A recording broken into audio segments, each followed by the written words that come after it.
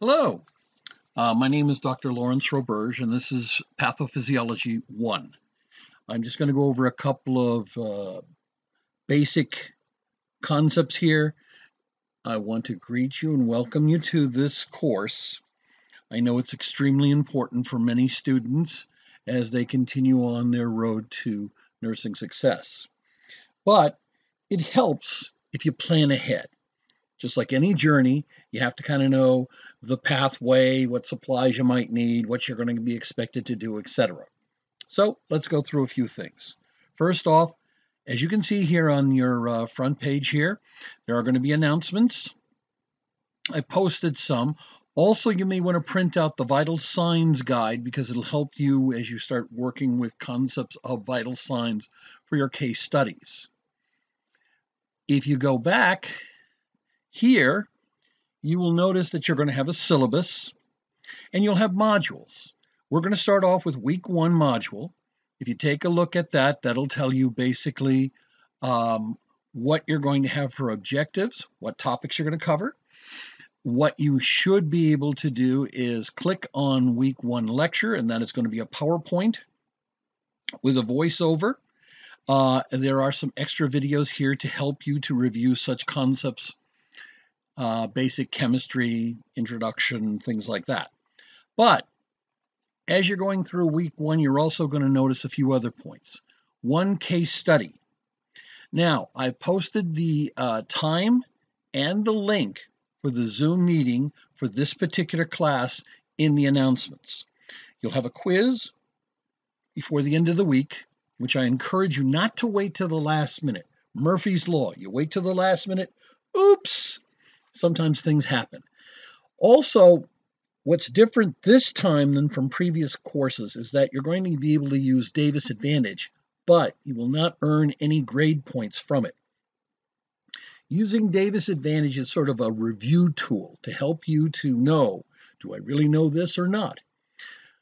You should have your textbook, go over it, go over the lecture, go over any other material that is helpful here, and also print up your case study, the document here, download it, print it up, and be ready for the case study time that we meet. Now, some weeks you're going to see things get very, very busy. You're going to have not only a quiz, but exams. These will be told to you on that schedule. What I encourage you to do in each and every module is plan out when you're going to do things, okay? In other words, this time and this time I'll have this done by maybe Monday. By Tuesday, I'll have the discussion. By Wednesday, I may have, let's say, a case study. Or Tuesday, I may have a case study. But you want to be on top of everything, okay? Now, attendance is going to be taken in the case studies. So it's absolutely essential that you are there. A lot of students, what they'll do is they may ask questions, etc. That's wonderful. Some students may sit down and just continue to keep writing notes. That's important too. I would encourage you to come in if you have notes or questions.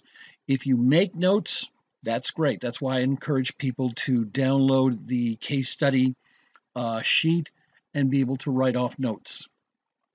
As you can see, you're going to be very busy for the next 15 weeks.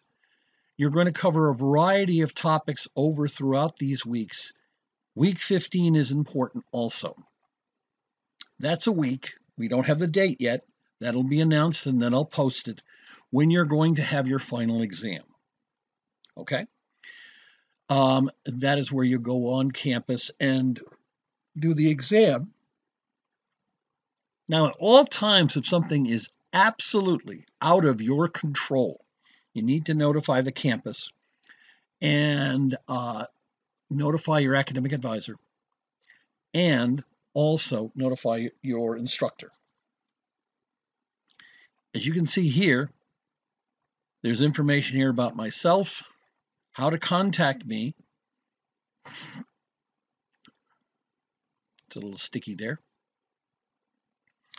but my email is present right down here.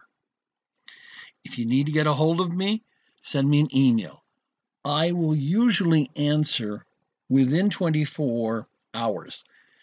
They allow me up to 48, but I check my email every day. Yes, even on Saturdays and Sundays. Okay? So I wanted to welcome you to the pathophysiology class.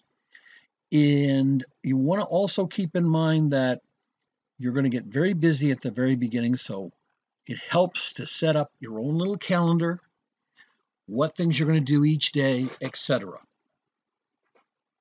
I look forward to seeing you in class. Have a great day.